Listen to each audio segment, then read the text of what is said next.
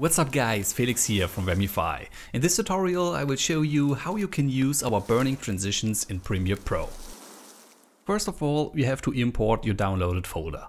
Therefore you can go to File and click on Import. Or you can go also to your project window here, in my case on the left side, and make a right click and say Import.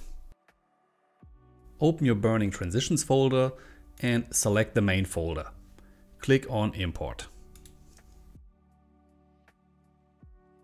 And as you can see, now we have imported all the stuff here, the different transitions. And here we have some fast ones. And on top of that, we have this burning dollar transitions here, the burning dollar bill openers. This is a really cool feature. After the import, you have to search for a cut where you want to apply the transition. So what you have to do is to bring up the video track 1 on video track 2. Open the main folder. Look for a transition file that you want to apply. Let's say in our case, let's say we use this one. Drag and drop this here above on video track 3. And bring the next clip here on video track 1 to the left side, match the duration with the transition file on top and make sure to add up here. And as you can see, these files are already exported with an alpha channel, but we want this burning transition effects. Therefore, we have to go to the effects and search for the track matte key. You will find this under Video Effects, go to the Keying folder and select the track matte key. Now you have to drag and drop the track matte key on video track 2. On this clip here, not on your transition, not on this clip on video track 1, so you have to drag and drop this on video track 2.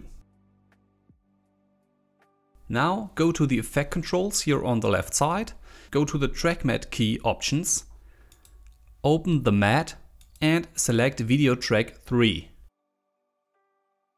This is a really important step, so the track matte key use the alpha data from the burning transition. And now we have noticed that here is not this fire effect. This is totally fine. What you have to do is to duplicate the transition. So hit the Alt key on your keyboard and drag and drop a copy above. Select this one, go to the effect controls and change the blend mode to screen. And now you have this fire effect as a transition on your footage.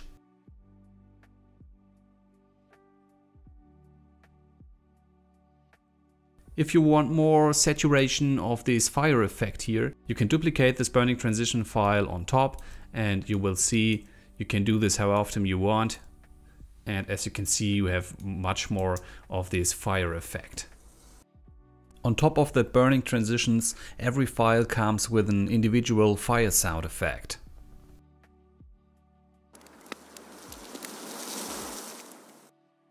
Here is an additional tip. Imagine that you want to add other effects on a clip that is working with the track matte key.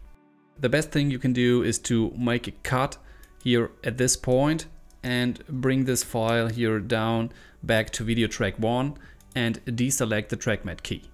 Only for this clip until the transition begins. This way you can add more effects on your footage and the transition is still working fine. What I will show you as well is the burning opener dollar bills. Let's say we use this one here. You can drag and drop this at the beginning of this clip. These files are already exported with an alpha channel. Therefore you don't have to do anything, only drag and drop the file above your footage. They work awesome as an opener for a sequence or for the end of a video. So that's it for our burning transitions. I hope you enjoyed this tutorial and feel free to contact us if you have further questions. See you soon, Felix from Wemify.